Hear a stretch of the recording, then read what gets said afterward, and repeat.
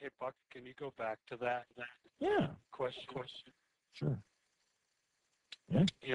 I just wanted to bring up that if you do the thing where you reduce the zeros on this, you can end up with something that you can do in your head. Pretty much, yes. Oh, that's bonus content. Okay. I'll teach you the trick where you'll be doing it all. That's kind of Okay, great. the next step. So, yeah. All right, I'm with you. Sorry. Okay, no, that's fine. That's fine. That's fine. There is a method to the madness. We're all crazy scientists here. All right. So let's try this again. All right. Let's try another version of it. A doctor orders you to give zero point 0.5 milligrams of atropine. And you have a syringe with 1 milligram of atropine and 10 milliliters. You have this as a Bristol check. It's on your ambulance. This is the purple box. Okay. What is the formula? Here we go. The one formula to rule them all. We're going to change it to suit our needs. And we're left with this. Okay. And I'm going to actually do it out for you. What's the amount of fluid we have out here? Well, we have 10 milliliters. So here we go. Okay. And the amount of drug on hand is 1 milligram. All right.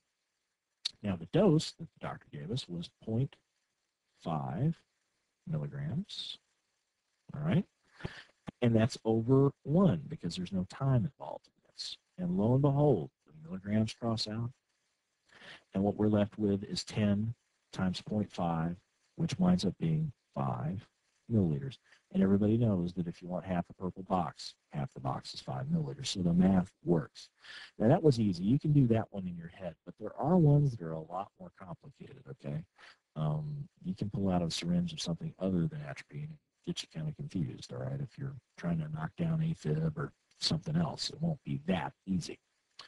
But anyway, that's the syringe formula. Very easy. Now, I'm going to show you how to use the same formula to figure out fluid calculations. Because every once in a while, you just want to hang it to keep open rate, or you want to give so much fluid to a burn patient. The same formula works. It really does. Now, I came up with a problem here that's going to come out with a nice, neat answer, for example. But the doctor orders you to give 1,200 milliliters of normal saline over the next hour. Now, you never do that. They probably just say a liter, but to make the math look all nice and neat, I did that. Here is our formula. But again, we're just going to take what we need, all right? Now, this time, do we need a drop set? Yeah, because we're giving normal saline. Do we need a dose over time? Absolutely correct. The doctor told us to give 1,200 milliliters over an hour. But here's the trick. Now, this is the spooky part with this. This is the one that's going to get you. A lot of people want to put this into the formula somehow. And tell you the truth, if you did, you could probably get it done. But the trick with that is there's really no drug. All we have is fluid. And here's the other part of this. We have an unlimited amount of fluid. And that's one of the reasons I also made it such a big number. Because what happens if you give a liter of fluid to a patient and that bag runs out? You'll go get another liter of fluid. And when that runs out, we get another liter of fluid.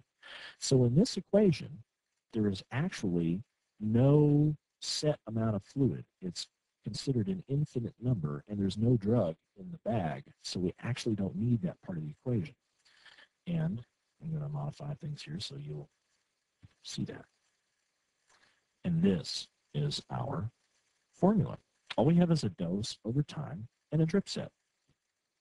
That's all we need. All right. So we're going to do the math on this guy.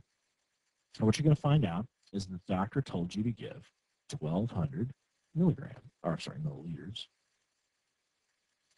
And he told you that to give you that over an hour. Now, that's not going to help me when I'm trying to count a drop set, is it? So instead of 1 hour, I'm going to say 60 minutes. All right? Remember, I can mold this formula to my will. I make it do what I want to do. I can make it seconds if I wanted to, but they get kind of complicated. The drip set. If you're going to give that much fluid, boy, you better use a 10-drop set. A 60-drop set is a little inappropriate. You have to flow it too fast. You won't be able to count it. And, of course, our ratio is 10 drops per milliliter. Now, look what I can do here. I've set up a dimensional analysis formula that lets me cross out things I don't like. And now I'm left with drops over minutes, which is what I want. But I don't like zeros either, so let's get rid of them. I don't want them, okay?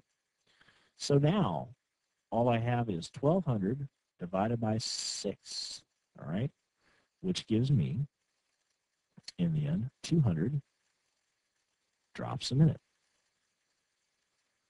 which is not unreasonable. It's a little less than 3 drops every second, which you can figure out. You can count if you want to, all right? And if I wanted to change it around and do it per second, or I want to do something, I can do whatever I want because now I understand this formula. I mastered it. It's mine. Okay.